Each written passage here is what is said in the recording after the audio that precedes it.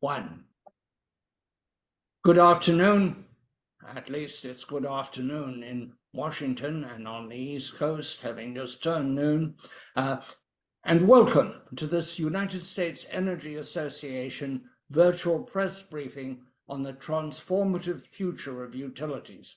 I am Llewellyn King, your host and organizer of these briefings.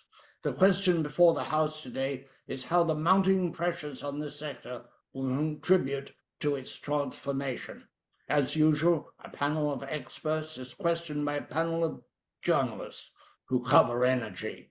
Before I introduce the panels, Mark Menezes, President and CEO of USEA and former Deputy Secretary of Energy, will give you his welcome and tell you about the work of the association. Mark. Thank you very much, Llewellyn. I'm looking forward to this conversation today on a very important issue. You know, the U.S. Energy Association is a nonprofit organization, and we're comprised of energy associations, public and private companies, NGOs, individuals to foster the advancement of the entire energy industry, both in the U.S. and internationally. And unlike other trade associations, USEA is an apolitical, non-lobbying organization founded back in 1924 as part of the World Energy Council. And back then, as it is today, is the real concern for the need of affordable energy to provide basic human needs and for national security. And to accomplish this mission, we convene energy stakeholders to share U.S. policy and technological breakthroughs to advance affordable, reliant, resilient, and clean energy sources here in the United States and globally. And internationally, we promote energy development by expanding opportunities to safe, sustainable, and environmentally acceptable energy in partnership with the U.S. government. We have long-standing relationships with USAID, the State Department, and the Department of Energy to help them accomplish these goals. So you can see our mission is aligned with today's topic, Llewellyn. So we really look forward to today's conversation. I want to thank all of our panelists and for the journalists who are attending today. Thank you. I'd like to add my thanks to Kimberly Grover of USEA, who is so helpful in putting these together. Our panelists today are Melanie Kinderdine, Principal and Executive Vice President of the Energy Futures Initiative. She has worked for the Department of Energy extensively, having first begun with the, unfortunately, because he died very recently, Bill Richardson. She worked for him in Congress as well as Chief of Staff, and for Ernie Moniz, who now heads the initiative. Howard Google, Vice President at NERC, and we're looking forward to hearing from you, Howard, about projections for electricity demand. Rudy Garza, President and CEO at CPS Energy in San Antonio, Texas, the largest gas and electric municipally owned utility in the country. David Naylor, President and CEO at Rayburn Electric Cooperative in Rockwell, Texas. And I must say, these two utilities have borne the battle during the extreme heat in Texas, and I'm keen to know what the lessons that they learned are. And Joe Tinnemeyer, Chief Technology Officer and Senior Vice President at Menezes, which is largely a storage company, and we're looking forward to learning about the role of storage in offsetting a potential supply crisis. And Elliot Roseman, Program Manager at USEA, and Elliot has extensive experience and can tell us also about the problems in Europe and Asia faced by utilities and how similar they can be or how different they are. Our reporters are Matthew Daly of the Associated Press, Herman Trevish of Utility Dive, Ken Silverstein of Forbes, and Matt Chester of Energy Central. We'll go right to the questions, and Matt Chester, would you like to start us off? Sure thing. Thanks, Llewellyn, and thanks for all of our panelists for being here. Among all the various pursuits and transformations that I know we're excited to talk about today taking place in the utility sector, I'd love to hear, and any of our panelists comment on kind of the role that they think policy can or should play. We're not that far off from elections coming up, and grid reliability, power affordability, sustainability, they're all gaining attention. So overall, are you seeing policies as a way to advance progress, or is it creating more red tape? What would you position as the best role we can hope for from the policymaker side? I think maybe Melanie should take that. Right. I was going to say I ran the policy office when Bill Richardson was secretary and ran the policy office when Ernie Moniz was secretary. So demonstrating I made no progress in my career over that period of time. But I think that policy right now is critical. And we are facing very serious threats from climate change. And we need to accelerate the clean energy transition. That cannot be done without supportive policies. I was interested to see, because I spend my lifetime on airplanes, reading the Harvard Business Review, the most recent edition, and it said we need industrial policy. I think that that used to be words you could not speak. I think that it is critical now, and we need a host of thoughtful, sequenced policies to enable the clean energy transition in as rapidly as possible, and we need it rapidly. So, if I could just jump in on build upon what Melanie has just said, there are policies clearly at different levels, right? There's federal policies. We have the Inflation Reduction Act and the money that it's putting in, and that's sort of got a lot of embedded sort of policy prescriptions in there. We've got policies at the state level. The regulators are going to be very important going forward at the state level, and also policies of implementing how to integrate renewables and make this transition that will be both by the utilities and by the RTOs. So policy more broadly, I think you can look at different levels of policy and how it can be effectively made to make that transition more effective. I totally agree with that, Elliot, but I would go back to the thoughtful and sequenced policies. And I think that the situation in Ukraine and Europe indicated how we need to be thoughtful and sequence policies because they very, very supportive of renewables in the EU, but they urgently needed natural gas. And just a data point, Russia, they lost 22 BCM from Russia. The United States provided them 19 BCM over a year's period of time. And so it needs to be sequenced. We can't do everything all at once, and we need to be thoughtful about it. So. If I could add something too, every other year NERC puts out a reliability risk report. And this year, for the first time, we identified policy risk as one of the risks to reliability that we need to be monitoring. Not bad, not good, but certainly something that is a risk that we need to be monitoring. Thank you, Howard. Mark, would you like to add anything? You come out of the DOE and were very close to policy under previous administration.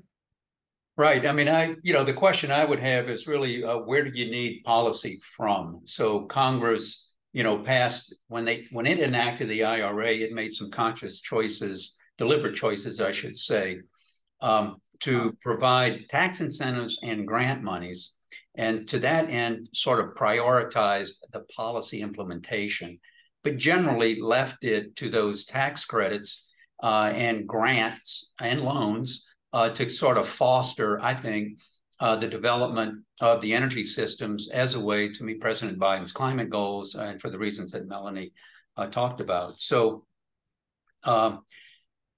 you see FERC looking at transmission policies.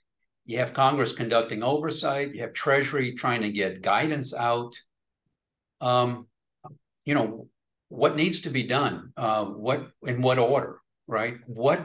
What is blocking the achievement of what Congress did? And I think everybody agrees what Congress did last Congress was truly historic. So I think there's a lot of interest in developing these new technologies, implementing what Congress has said, but what are the hurdles? What are the challenges that we need to overcome? Thank you. I think from NERC's perspective, it would be a coordinated effort, right? You see policy developed at the national scale, at the state scale, at the local scale, but they don't really coordinate with each other, and they can sometimes be conflicting. And so I think looking at that from a reliability perspective, but also from a consumer perspective, would be really good. Thank you. Matthew Daly, Associated Press. Hey, well, thanks for having this call. I was going to just sort of follow up on that in terms of the Inflation Reduction Act. There's been a lot of, stories about the 1-year anniversary and just sort of getting everyone's a sense for how well it's going or how many obstacles there really are, because it seems like depending on who you talk to, it's either the greatest bill ever or it's still a work in progress.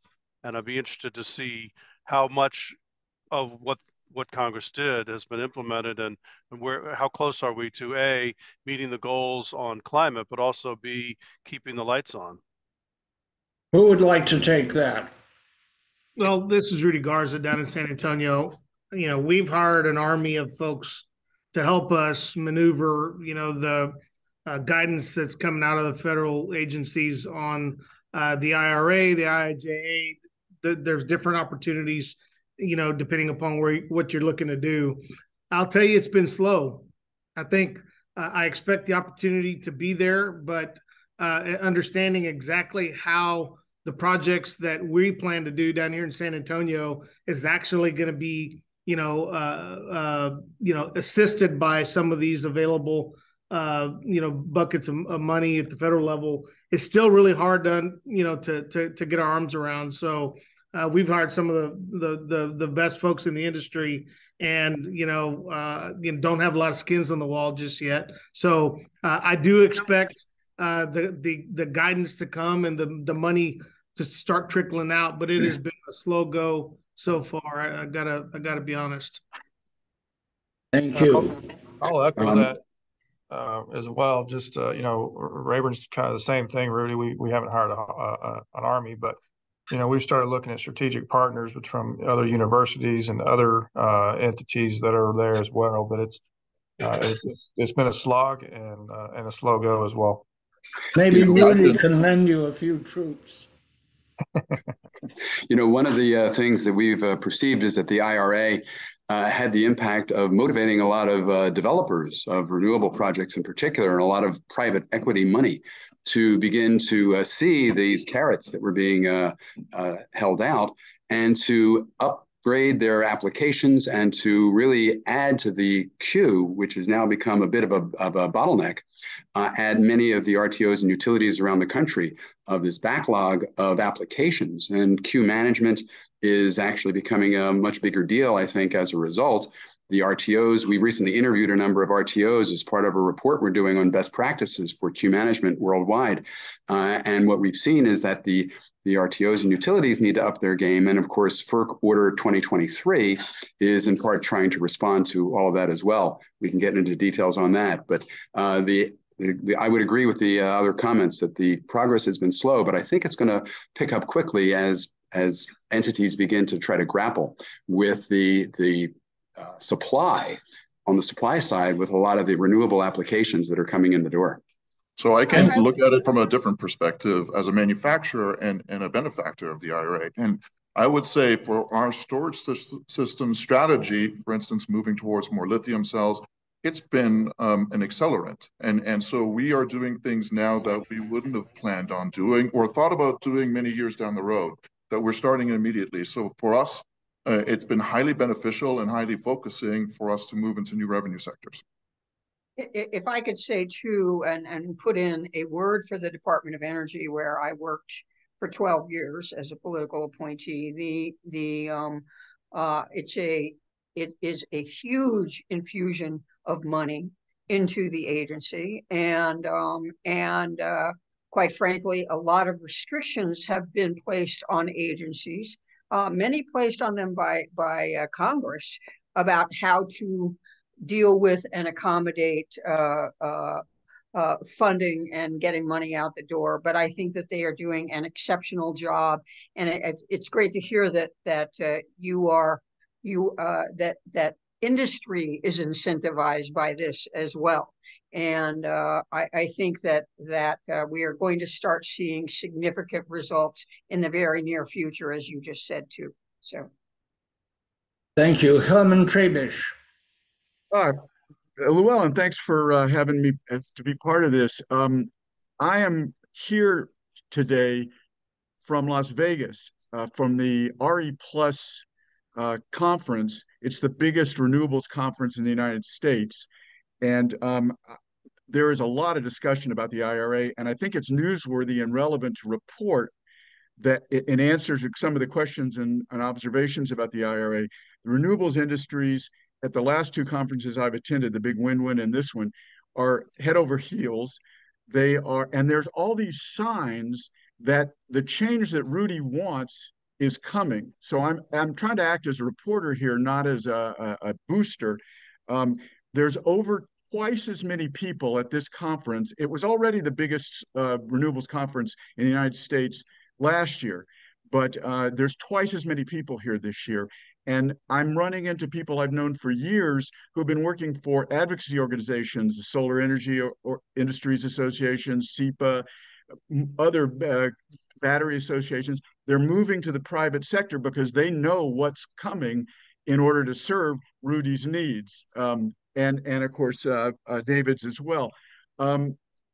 So there's expected to be more than $500 billion coming into the energy sector and an enormous amount of jobs coming. And no one expected, I think, of the people I've talked to from my reporting, I think no one really expected it to happen overnight. Everyone knew that it was going to take a lot of IRS guidance, and they're waiting and they're seeing that that's happening. So they're planning on pinning those skins to the wall, Rudy, but they're not planning on doing it this year, is basically what I'm saying. And we're not talking just about solar. We're talking here at this conference about representatives from battery storage and representatives from the electric vehicle industries. There's a huge turnout in electric vehicle companies here to develop strategies and policies and partnerships in building charging. But that leads to a question that I wanted to ask Howard, and I'd like to then subsequently get input from David and Rudy on this. Howard, I was just looking over the final report that NERC made to FERC on the 2021 outages in Texas. Of course, now we've seen this dreadful situation in Hawaii. Our hearts all go out to the folks in Hawaii. And before what happened in Texas, we saw a terrible thing that happened in Paradise, California. Human lives are being lost. In Texas, you pointed to the failure of natural gas facilities as the majority cause of that. So I'd like to know exactly how you interpret that data. And then I'd like to get Rudy and David to talk about how they're reacting to the use of natural gas in response to what you found in your final report. Yeah, I would say that was certainly one of the things that we found there. And you'll see our investigation that we're currently conducting right now of the winter of 2022 that occurred across Christmas time in the Northeast. We're seeing similar things happen there. You've got scenarios where grid operators weren't aware of where critical load on the gas side was.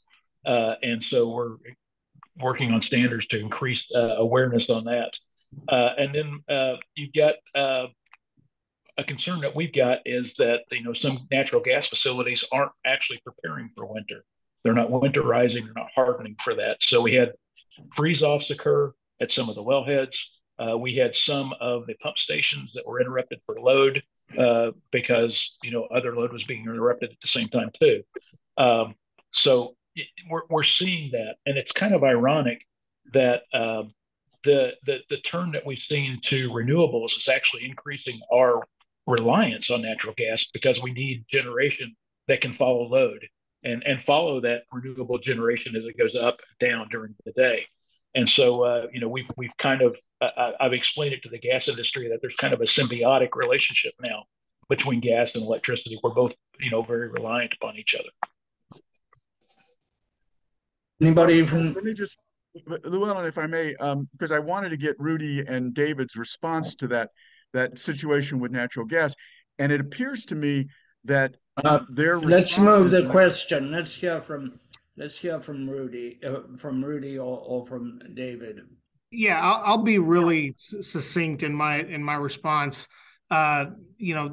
Absolutely, the lack of natural gas production was a challenge during Winter Storm Uri, and what we've seen, here in Texas, is the winter peak, rivals the summer peak these days. In those moments where it gets really, really cold across the entire system, I don't believe that our regulatory authorities in Texas have addressed that issue. I believe it's still a risk. I'll be litigating our gas supply situation during that time for the next several years, as a result of failure in that regard. But how we, kind of use a combination of renewables with the backstop of natural gas is a question that we've still got to answer as we move into the future. But I'll tell you, probably my number one priority at CPS Energy right now is getting my gas supply strategy right and diversifying where that gas is coming from as a result of our experience during Winter Storm Uri. I got to get more gas out of South Texas than I do out of the Permian Basin, just because of those gas wellheads freezing up during opportune times of the winter. So it is still an issue that we're challenged with. Rudy, the gas and electricity are regulated by different agencies in Texas. Okay, and I mean that was when we looked at the problem in Texas in, I don't know, 2021, whatever year it was. That was a pretty significant issue.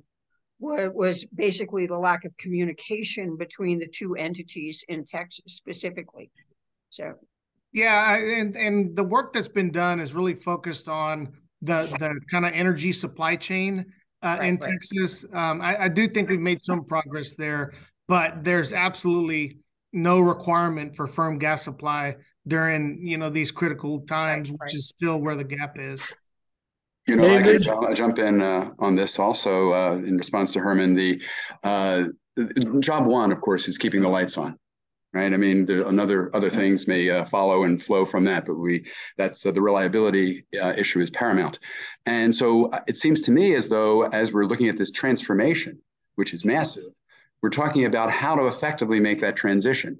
Right now, with a lot of new, say, solar and wind or intermittent resources coming online, you may need gas combustion turbines as backup, but as storage, and I'm sure that our colleague from the storage company will have to be able to comment on this. As storage becomes more and more economic, it will, I think, increasingly compete with gas for being the backup or the go-to resource, for making sure that the lights stay on.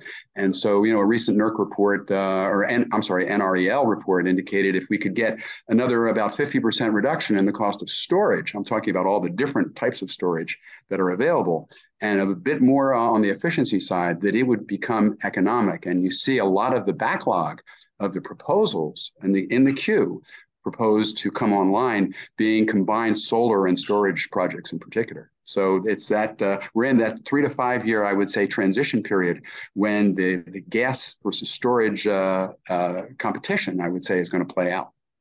David, let's hear from another actual operating person who has to keep the lights on, not theorize about it. I mean, I think one of the challenges from Winter Storm Uri is it effectively put a price tag on that reliability, and made that, unfortunately, like you said, loss of life became an element there that you would obviously much rather not have to deal with.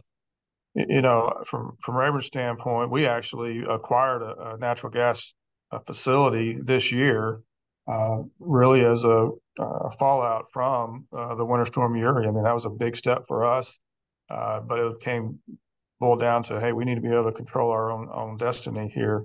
Because I totally agree with Rudy. The problem's not been solved for Rayburn. even though we're right outside the Dallas area, we're actually a winter peaking system. And, we can see our load swing as much as 30 to 40% just with a cold front that comes through. And being prepared for that is tough. But, back to Melanie's point on the difference regulatory agencies on natural gas. One of our big criteria when we acquired the plant that we acquired was it had the interstate gas, so it was regulated by FERC, not by internal. I mean, if it was just intrastate facilities and located or had the sole regulation within Texas, I mean, that frankly was just almost a non-starter for us. Ken Silverstein. Hi, Llewellyn. Thank you for having me. This question might be for Melanie, but anybody can address it. I have a story coming out tomorrow. It's a company that makes green hydrogen at an industrial level. And the theme of it is that green hydrogen is now cost competitive with gray hydrogen, given the Inflation Reduction Act and other incentives, and that in the near term, the cost of green hydrogen will keep declining because electrolyzer prices will fall, renewable energy prices will continue to fall, thereby making green hydrogen more of a go-to source in the very near future. And I just want to see if you guys agree with that thinking or what you might say about it. Melanie, why don't you take that and just finish off what you wanted to say in the previous part of conversation? Yeah, the only thing I would, on the previous, two things on the previous discussion, the competition between storage and natural gas for the firming, I think illustrates when we get to the point where they're actually completely competitive, how we need to be very careful about the policies that we use to transition from one to the other. I would also say that everything now relies on electricity. We looked at our lifeline networks, 7 or 8 of them, electricity, they are all rely on electricity. And we need to be very, very mindful of that as electricity as the Uber infrastructure going forward. Gas systems rely on electricity as well. So thinking about that and our alliance, I think is an issue we need to spend a lot more time thinking about. On green hydrogen, the numbers I've seen suggest that green hydrogen is still more expensive than blue hydrogen, substantially more expensive. I do understand the costs are coming down, and Ken, I'm not familiar with the story and what data are behind the decline in the cost of green hydrogen.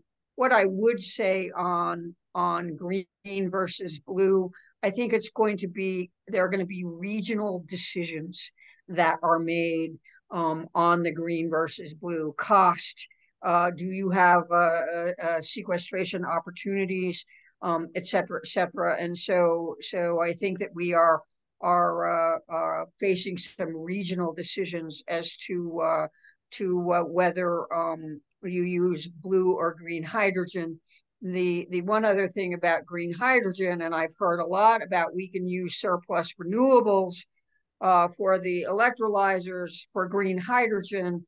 We did an analysis of that, and it gives you a 10% capacity factor for your electrolyzers when you do that. So there are a lot of issues associated with that. I think ultimately we will move to green hydrogen. We have to be mindful that there are very regional differences in the country and support both, quite frankly, right now. So. Thank you.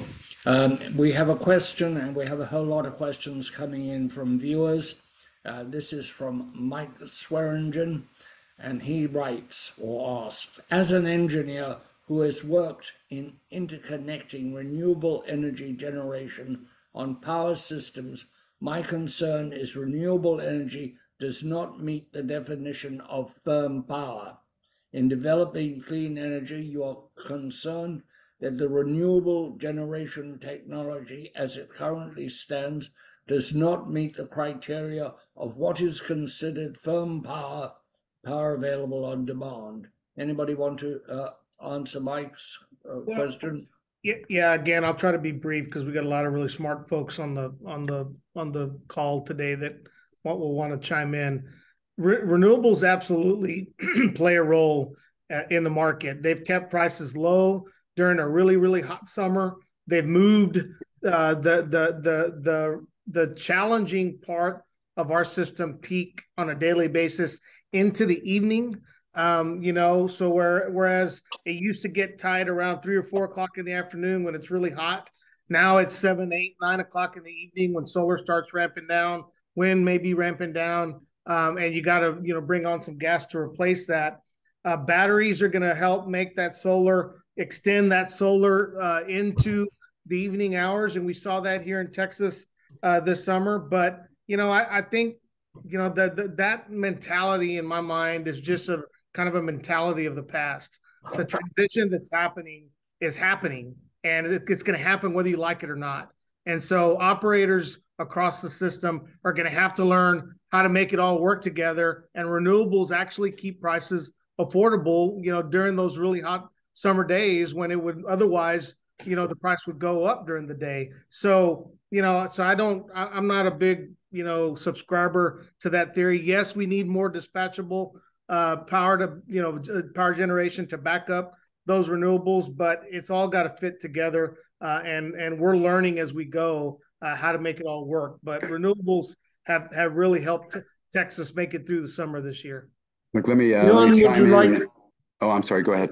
Just a moment. Llewellyn, would you like to chime in here and tell us the state of battery development and what we can expect going forward? Absolutely. I mean, obviously, there's a lot of lithium that's being deployed right now at the megawatt scale level. And this does aid the problem that Rudy was speaking of, right? And the issues around this will just get predominantly worse. I mean, as we start electrification, for instance, and a lot of people say, well, I'll just charge at night. Well, Rudy just mentioned it. This is when renewables start to move away from the system. So the way to answer this is actually more intelligent control. It's integrated intelligent controls where we have controls right into what the loads are. This may be the HVAC system, this may be lighting systems where signals can be provided. And it's not just about looking at a storage device that can immediately act in. That's part of a solution, but we need to look at it from a holistic ecosystem perspective. Thank you. Matt Chester. Thanks. So a story that kind of plays under the surface of a lot of what we're talking about today is the future of the energy workforce. And we've kind of heard rumblings about potential shortages of workers for the clean energy future as we look at policies like the IRA that are seeking to fast track development.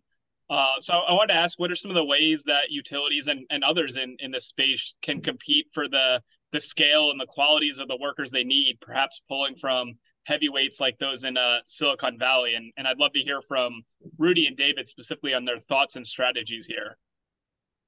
So I'll jump in. I mean, in the last probably 3 or 4 years, Rayburn's averaged hiring about 15 folks. So we've gone from 20 employees and we're over 80 employees now. So I mean, we're very active in that market. What we found are a couple of things. One is what's the environment that we're able to have. So we're the very things that we're talking about here, the opportunities that present themselves. Those are challenges that we're finding is attracting really talented folks, and we're able to get them. They're able to come in, they have an opportunity, they're able to contribute immediately, and we don't let the fact that they don't have any industry experience get in the way. We're hiring several that are straight out of college. We've ramped up an intern program, so we're getting some benefit from people who are in school and then coming out. So I mean, definitely green folks And I've got one guy who tells me the more Gen Zs we hire, the less Zs he gets. But each generation has its challenges. I mean, my generation was the same, had some of the same stuff talked about it when I was coming through. But we're finding that we're attracting a lot of different types. It's what can we offer, and frankly, folks like to have the challenge, and we're releasing them to let them tackle those challenges. Yeah, I guess what I'd add is the jobs of the future are going to look a lot different than the jobs of the past in the energy in our space. We've hired 500 people over the last couple of years, and I've got 2 coal plant units that will be retired before 2030. Those folks are already starting to transition to other job categories that we need. And so, we've kind of got a really seamless plan to repurpose those folks to jobs of the future. The IRA will make it more attractive for municipally owned utilities like us to own our solar farms, which right now we really primarily do through PPAs with the partner. And so once we start owning some of our own solar capacity, we'll need folks to manage those plants as well. So again, our focus really is on the transition holistically of our industry, which includes the workforce. For instance, and you hit the nail on the head, Matt. I got to hire data, analysts. I've got to hire cybersecurity, folks. So I'm absolutely going to be competing, with the big data folks for, the type of skills that I need, because it's going to be all predictive analytics and AI, going forward, in how we utilize our precious capital to really, drive reliability, in the right direction. So again, the utility employee of the future is going to look a lot different than the utility employee of the past, but I'm still going to need linemen, and we're doing a pretty good job hiring those folks too. Could I say a couple things on that too? That we've had a partnership with the AFL-CIO. They have incredible training programs, and they have been very actively engaged in training for the clean energy transition. And so I think that's very important. But I also would say that the jobs and the workers that we need, and the facilities, it's not just about utilities. And just a data point. I did a reference frame. Princeton Net Zero analysis says we need to increase our high voltage transmission system capacity 75% by 2030. Okay, that's not very far away. And I did a series of calculations. We need 360,000 towers to meet that objective, high voltage transmission towers. Okay, and they're made from aluminum, steel, and copper. So are wind turbines. So are the wires on the transmission lines, et cetera, et cetera. So we need facilities and workers for that, as those kinds of things as well. The infrastructure needs for electricity and the clean energy transition. I think for a company right now, having people, and we're inundated with this problem with our current factories that we have numerous factories across the United States.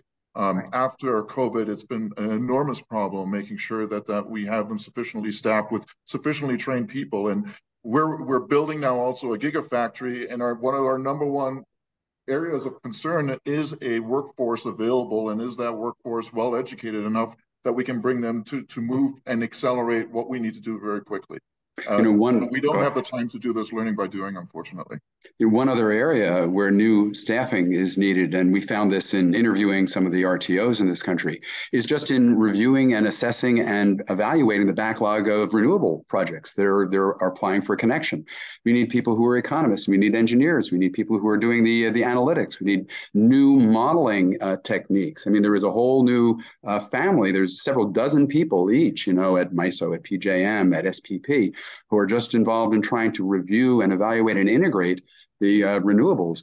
And it's a whole new, set of skills that is going to be important going forward. And just to add on what Melanie, just said in terms of the need for new transmission capacity, Another element of that is how quickly the utilities are going to integrate the grid enhancing technologies, or GETs. And there's a whole group of technologies there that might be able to some extent mitigate the number of new lines or upgrades that are actually needed. So at the same time as we're dealing with all of this transition in personnel and in the challenges of bringing on renewables, we're dealing with technological changes in the grid area as well that can help to ease that transition. And Elliot, on the analysis that I did, the data that I just threw out there, the 75% increase in capacity, I assumed in that 360,000 tower number, 40% was increasing capacity on lines with new technologies. 60% was new miles.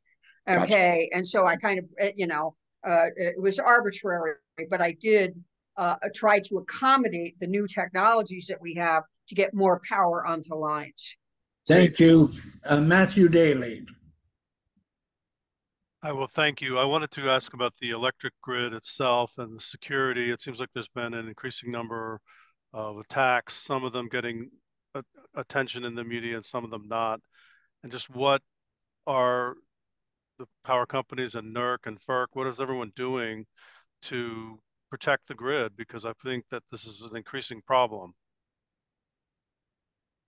And I'm going to let the utilities answer that, but you will find I'm a data nerd.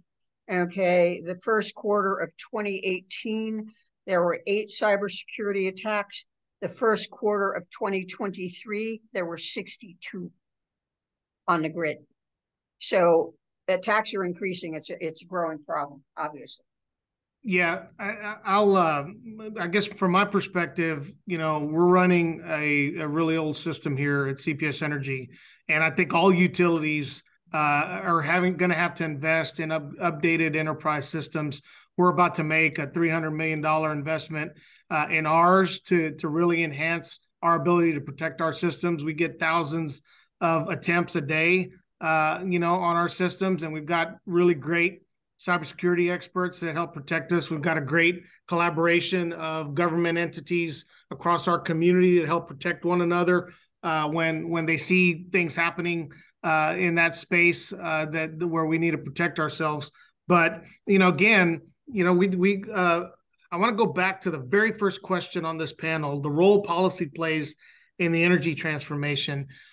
The regulation and the auditing that happens, from NERC, the pressure we're getting out of the EPA to lower carbon, the technology investment that's coming out of the DOE, all of these, have to work together to allow us to protect our systems, to maintain reliability, and to move into the transformation. But we, as an operator, we got it coming at us from all sides, where the policies aren't always consistent with one another. And, we spend hundreds of man hours a year preparing for NERC audits, that really put a lot of pressure from a regulatory standpoint on our organization to try to be compliant and protect our systems. But it's, from a resource standpoint, some days it's more resources than we have to give, but it's necessary. And so I'll just kind of put a plug in that everybody's kind of got their own policy objectives, but we've got one objective. I got to keep the lights on, and I got to do it as affordably as possible while I'm moving into the future. And that is a daily challenge for us. Yeah, Thank you. I'll echo what Rudy just said, because I think one of our challenges that we find, some of the requirements and regulations that we have, the technologies that we're able to utilize are actually counter to some of the regulations that we have to comply with, and it becomes this dichotomy and this disconnect that makes it challenging. Just like Rudy said, our cyber folks, so we've gone from having one or two who may have done it part-time to we got a whole team now that's just that's what they do, and working through the documentation and working through the requirements and making sure that there's a lot of possibilities and connections that we could make that, that, hey, those are buttoned up and we know exactly where, who can come in and who can't, to help make sure that things are secure. Thank you. I was wondering, Mark, do you have anything to add on this issue? Thank you, Llewellyn. Yes, as I was sitting here listening to the policy discussion, it became apparent to me that folks on the call from the utilities, really have to do these four things. They have to provide reliable power. It has to be affordable. In cybersecurity, it has to be resilient. And of course, today, it has to be clean. Well, they don't have a choice to pick. They have to do all four. And so that's why I think you see NERC, when they look at reliability and they talk about, wait, we have an alert here, the real warning. I mean, they've alerted us on the inverter-based resources becoming a potential problem, on integration and operation and grid disturbance. They have now alerted us on the policy coordination, because they see that if you're going to impose these burdens on our utilities, whose job is to make sure that, as Elliot said, keep the lights on, right? Provide the heat, provide the basic human needs reliably and affordably. But now you have to be resilient. These utilities, muni-owned co-ops, have to come up with costs that their ratepayers have to bear to ensure that it's resilient. And you got to meet the cyber threats. And the fact is, these cyber threats are so significant that in the old days, they would likely be seen as acts of war, depending on where they were coming from.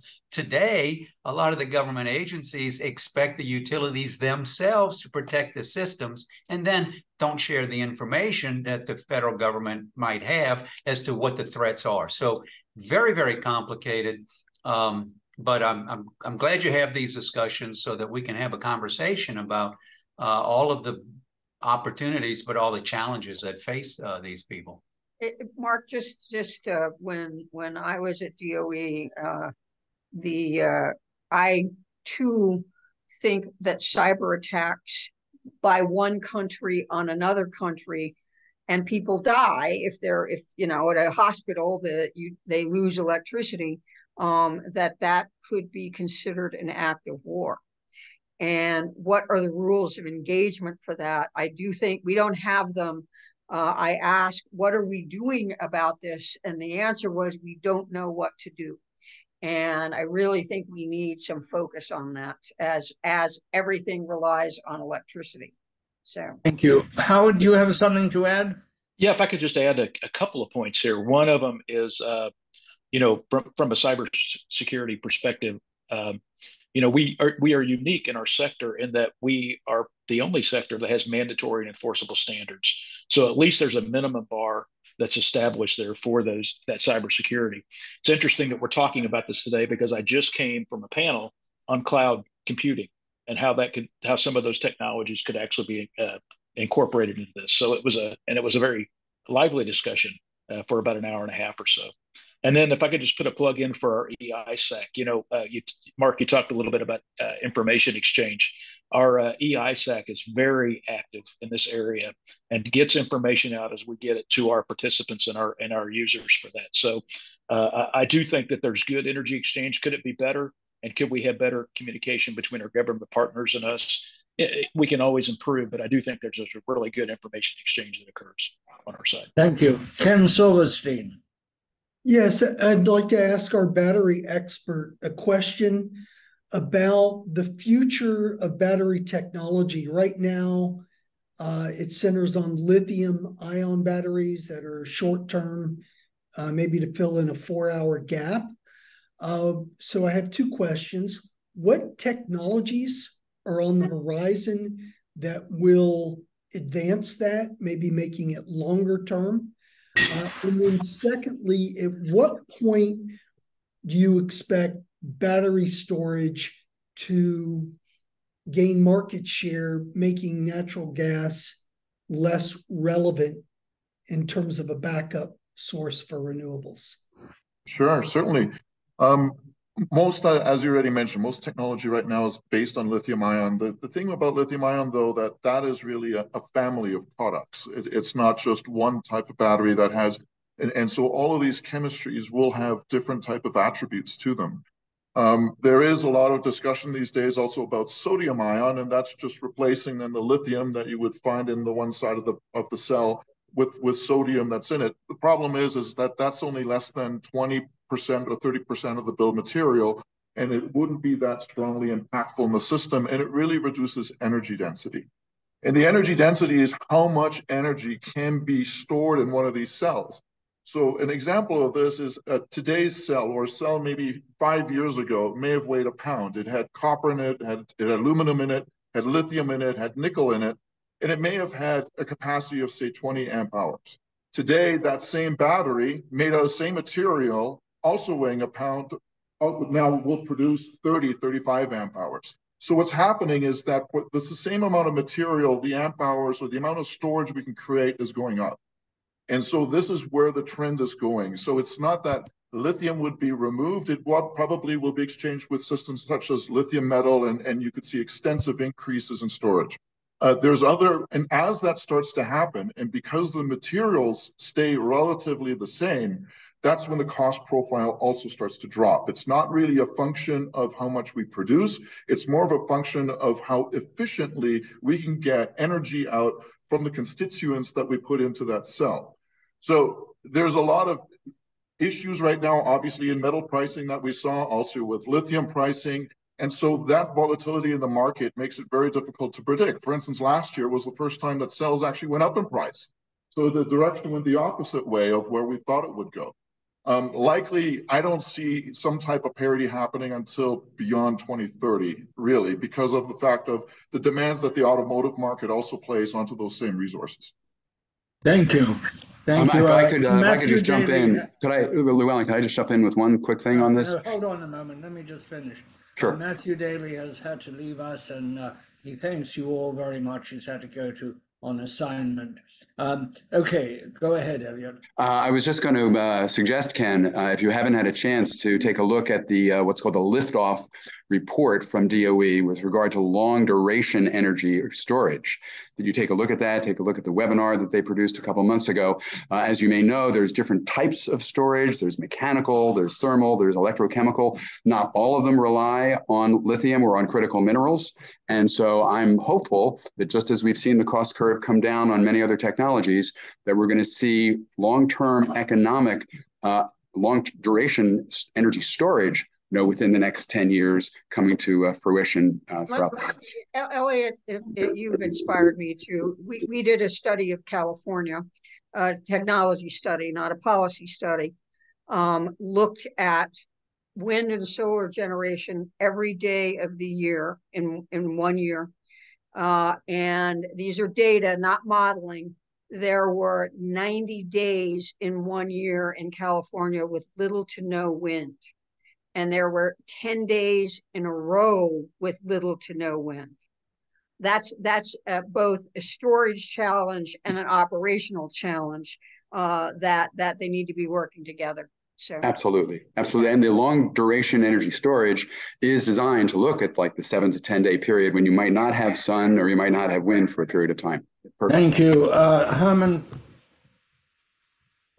Thanks, Llewellyn.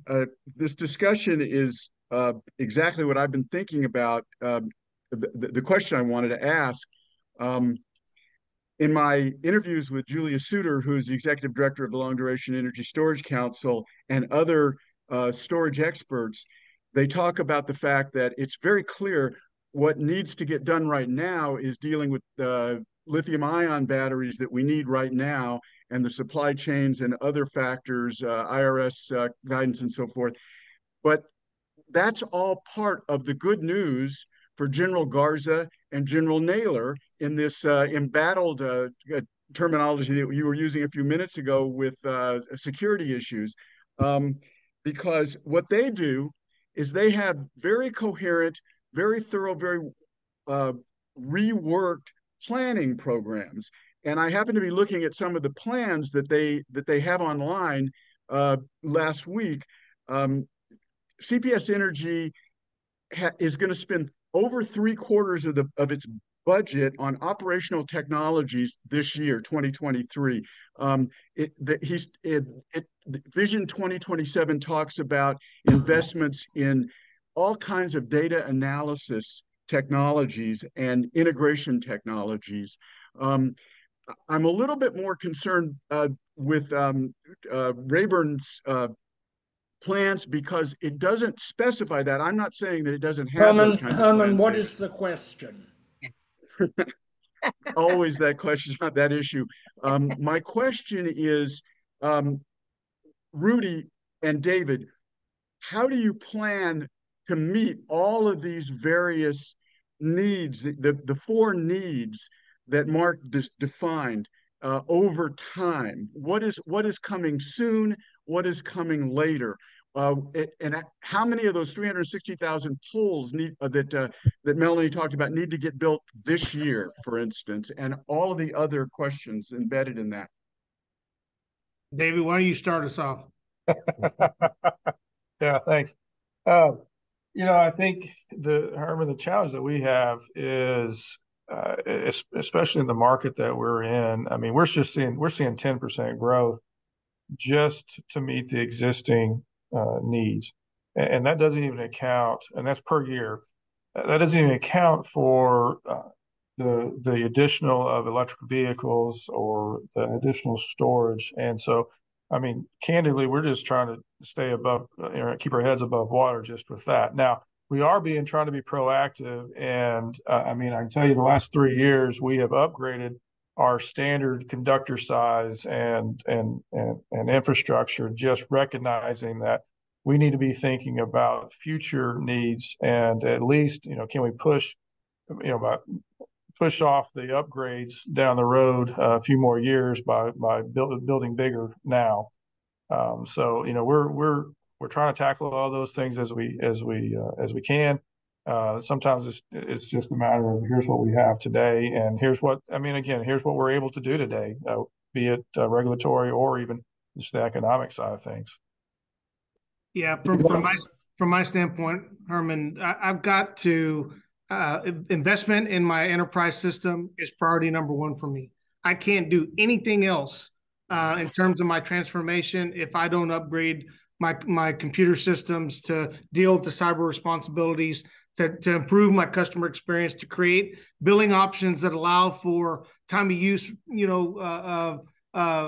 programs and things that we're trying to get our customers to start thinking about. We are number one in solar in the state of Texas. We're number 5 in the country. We're number 2 in wind.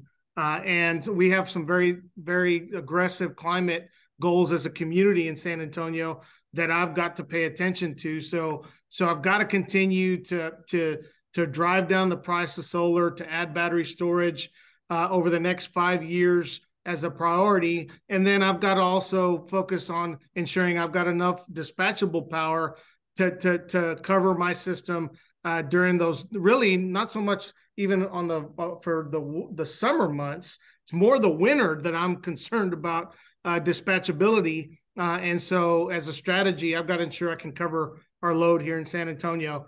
So that's and I got to hire people a heck of a lot smarter than me to figure out how to make it all, work together. And so those are my priorities for the next 5 years. I just hired a wonderful strategist, to help us stretch that Vision 2027 goal or strategy out to 2040, 2050, because I've got to show our community what those investments looks like. Because guess what? For us, it's going to be billions and billions of dollars that we're going to have to layer in over time that my customers are going to have to understand why it's necessary. So I think the biggest challenge in all of this for every utility company in the country, and you're seeing the impacts of it out in California right now, how do you keep rates affordable trying to meet all of these policy goals? It is going to be a real challenge, for our customers to understand why these investments are necessary, and how we're going to ensure they can keep their own lights on and by paying their own bills. So it's a challenge for us. Yeah, and I'll add one other thing that Herman, that we have started doing is, how do we put this information into I mean, if we're co-ops or our members, but the consumer's hands? How do we put it in a way that they're able to use it, they're able to understand it, and they're able to react? So, we're tackling these challenges not only from the wholesale level, but even at the local level, trying to put information in those hands, whether it's the apps, whether it's the dashboards, so that way they are able to react and adapt accordingly as well. Thank you. We've come to the end of our time together. I'd like to ask a final question, which is sort of implicit in everything, but not specifically answered, maybe a little bit by Rudy and David. And that is, how are we going to get from here to 2050 when everybody says we're going to double the need for electricity, and we don't have a clear roadmap to get there? Anybody like to tackle that? Melanie, you have a look about you that you're keen to say something. Well, I was just thinking, we need the roadmap. And I of course think from a federal level, but we need, I think the point about working with states and localities and co-ops and the different kinds of utilities, I think that is essential. We need to do it very, very quickly. I think we need a quadrennial energy review, which my office managed in the Obama administration. And I think it is absolutely critical right now. But I would add one thing to that. As we are talking about electrification of transportation and buildings, we need to be very mindful of the technology limitations of things that we cannot electrify. And that is a lot of our industrial processes and the impacts of electrification on things that can't be electrified in the near to midterm. And I would worry about one thing in particular: the cost shifting to the infrastructure that the on as we electrify everything. It's just one of the many, many things that we need to consider here.